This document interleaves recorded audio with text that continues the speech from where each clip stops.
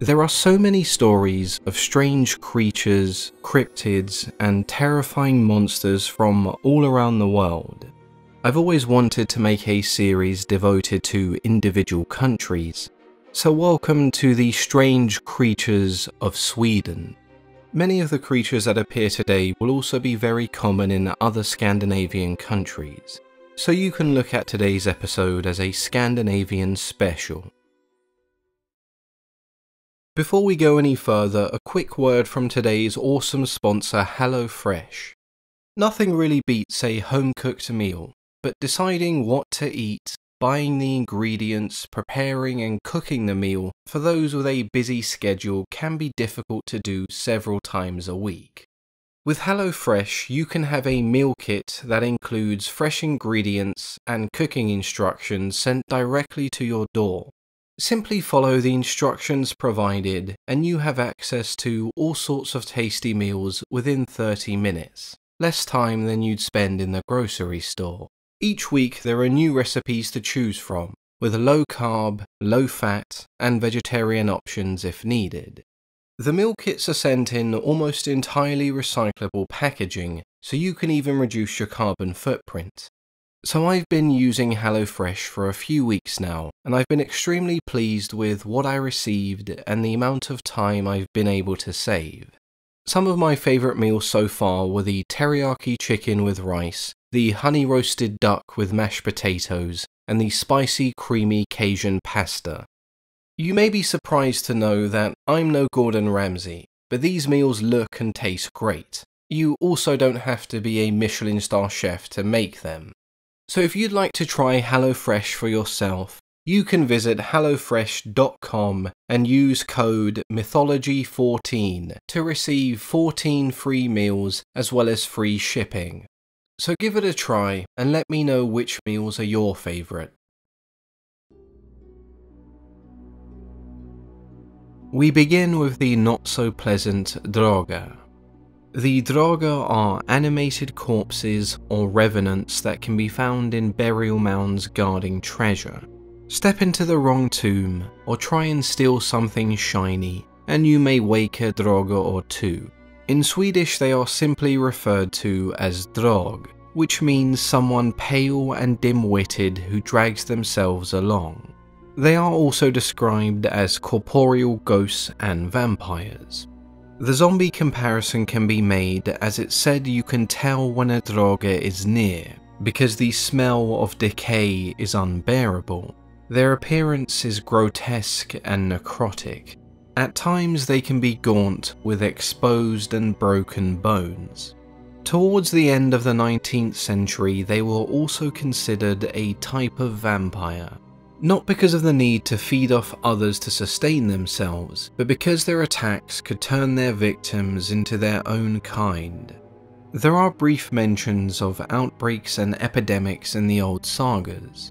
As well as being super strong, they could shapeshift, control the weather, and even invade someone's dream, leaving behind a cursed object, ensuring the victim's bad fortune and even death.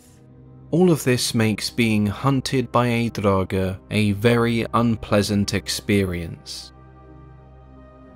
The Skogsraet in Swedish, or the Holder in other parts of Scandinavia, is a type of forest nymph. Often referred to as the mistress of the forest, this entity is known for its seductive but also deadly nature. She takes the form of a petite and beautiful woman with a kind and friendly demeanour. Face on, they appear rather normal, but from behind they have a large hollow chasm in their back, as well as a tail. Those unfortunate enough to interact with these forest nymphs are never the same. Many are simply never seen again, and the ones who do return are said to be a shell of themselves, an introvert or a hermit. Those who lay with the Skogsraet are said to leave behind their souls for her keeping. One of the more disturbing sets of creatures on today's list is the Myling. These are reanimated corpses or spirits of children who had passed away. They are forced to roam the earth until their dying wish has been fulfilled. Normally this means the desire for a proper burial. These spirits can range from young children to newborns and even unborn children, which makes this legend even more disturbing. The Myling exist when a mother kills an unwanted child and hides her crime. They can be heard at night singing their horrifying song, revealing their mother's crime to all those who will listen. As many of these murders happened shortly after birth, these children were never baptized or given a proper burial, and thus, according to the church, they could never rest. The way to appease them is by giving them a name, finding their corpse and burying them in holy soil. Because of the violent nature of their deaths, the Myling were feared and considered vengeful spirits. If you were chosen by a Myling to help find their body and bury them, you had no real choice.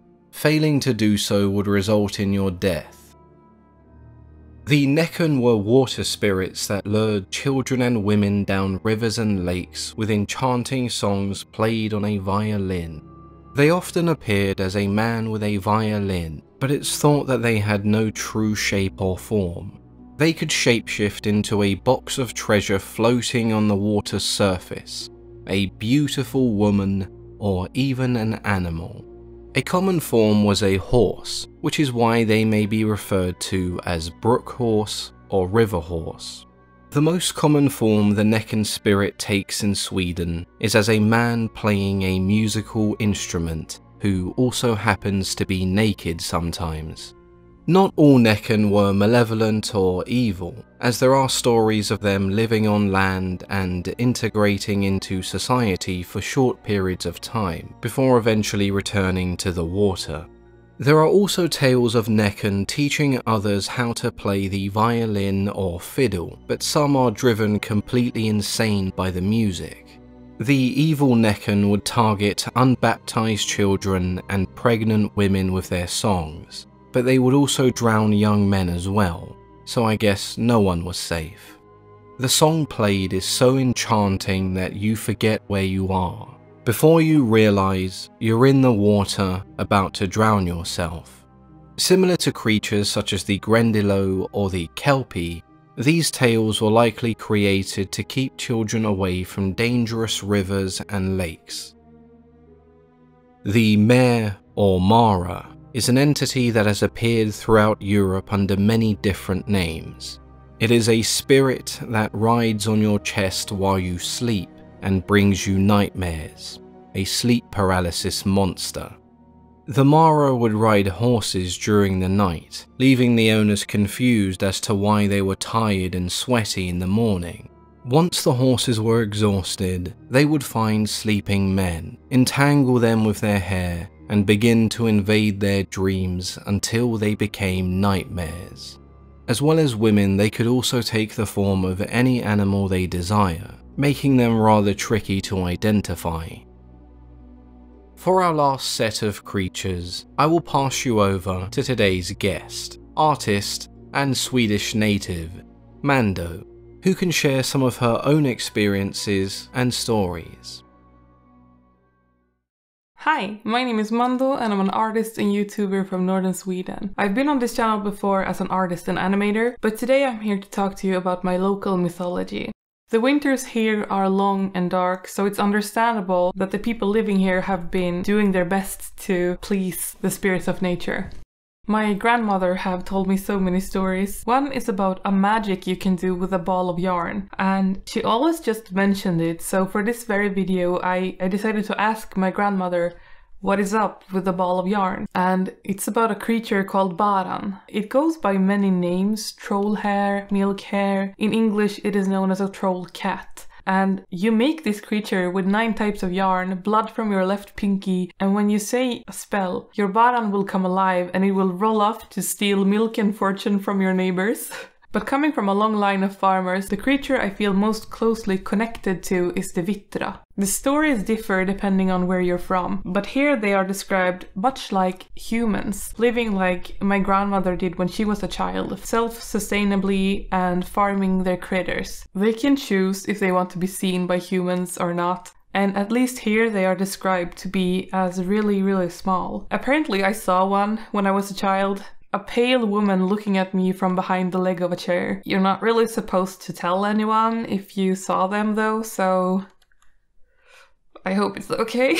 You don't want to get on the Vittra's bad side. Anytime you pour water or something outside, or if you're out camping and you pee outside, you have to warn the Vittra, because who would want to get that on their head, you know? If they like you, they can help you, but if you anger them, they can cast sickness on you. My mother experienced this once. She was camping with a friend, and when they had set up camp, they put all their belongings in a bag, inside another bag, inside a backpack, and hung it high in a tree to protect it from wild animals. That evening, when they went to sleep, they opened some bottles, but they could never find the bottle caps again, no matter how much they searched. The next morning, when my mother woke, her eyes were itchy and swollen, and she said they were full of sand, as if she hadn't slept in a long time. Her friend was already up, so she went outside to look for her, and when she saw her, her face were completely red, as if she was burned by the sun. So they packed up and went home, and as they were unpacking in my grandmother's kitchen, suddenly they found the bottle caps. They had been pressed into each other so hard they couldn't be separated, and they found them inside the bag, inside the bag, inside the backpack. And they could not figure out how they could have ended up there. But my grandmother looked at them and she said, "Were there little trails on the ground?" And they said, "Yeah, there were some animal trails there," but my grandmother said,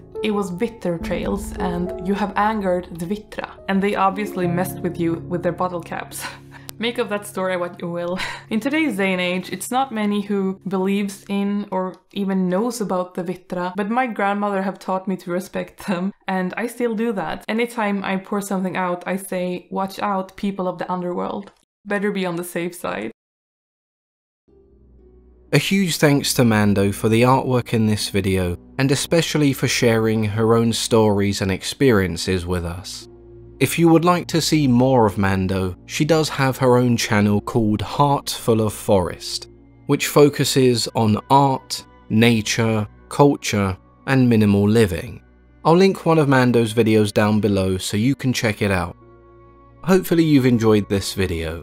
If you'd like to see this series continue, then let me know which country you want to see next. As always, I've been your host, Mythology and Fiction Explained.